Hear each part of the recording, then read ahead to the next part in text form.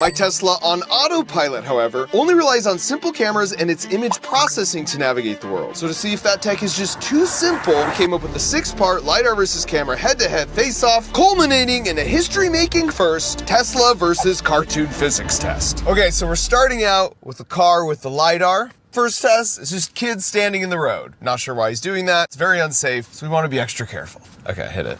The testing speed was 40 miles an hour. Should have put my seatbelt on. Which meant the Lidar would have to detect the kid and then slam on the brakes at least 60 feet in front of him. And it turned out, that's all it needed.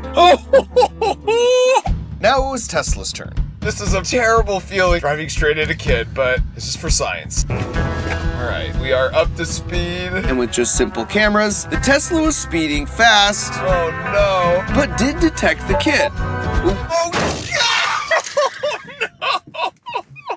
Just not in time to fully hit the brakes. Oh no. He was even a Crunch Labs fan.